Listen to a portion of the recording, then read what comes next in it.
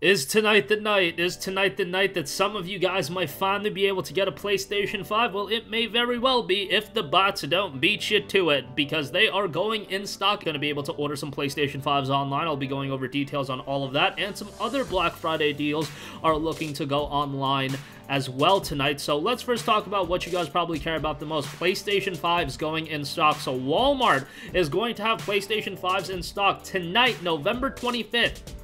They will be available online only 9 p.m. Eastern Time. That is 9 p.m. Eastern Time, so go on Walmart, probably 8:55, 8:50, log in, have your payment information ready to go. What I would recommend, I don't know if you can save it on Walmart, I didn't do my ordering on Walmart.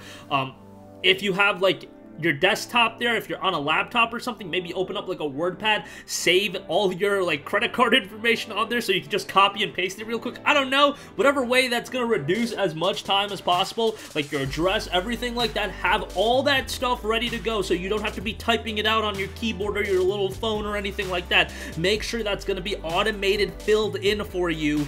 Because, guys, when it comes to this, some people, a very few number of people actually do get the console. It's about reducing every second that you can. So, highly, highly implore you guys to do that if you are trying to get a PlayStation 5 tonight. Remember, your number one enemy is going to be the bots, so good luck to you on that. You'll notice that they are going live when, like, literally the site starts crashing, and when you, like, press F5 or when you try to refresh the page, it's literally taking, like, a lot longer.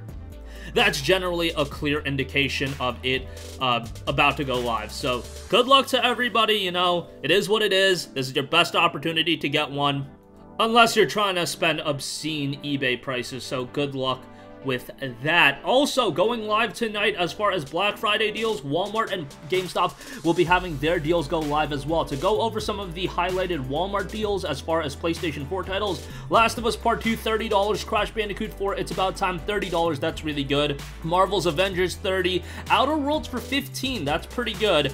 AC Odyssey for $15, Death Stranding for $20, Days Gone for $20, Kingdom Hearts all-in-one package for $20, that is a steal of a deal. For whatever reason, DBZ Kakarot, $30 here. Okay, that's 15 bucks at Best Buy. Go buy it over there. Spyro Reignited Trilogy, $20. Resident Evil 3, $20. Red Dead 2, $25. A lot of these deals a little bit more expensive than the Best Buy deals, but nevertheless, decent deals all around. Crash Bandicoot 4 is definitely the standout. GameStop deals, they've got doorbusters on AC Valhalla, so that will be going on sale. Only 20% off. It'll be $48, so not as significant of a discount we typically see on the Assassin's Creed titles, you know, right after their release, but still 20% off. $33 for Watch Dogs Legion.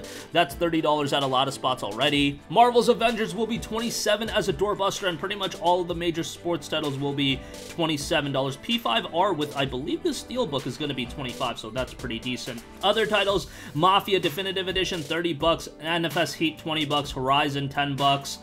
Pretty standard deals. Ghost of Tsushima for $40. I believe Doom Eternal is $20. Yeah, it's $20. Last of Us Part 2, $20 here as well. Ace Combat 7 is $12. That's a really good deal. 13 Sentinels Aegis Rim is going to be $30. That's quite good. Neo 2 for $10. Remember, that's getting a PlayStation 5 version as well.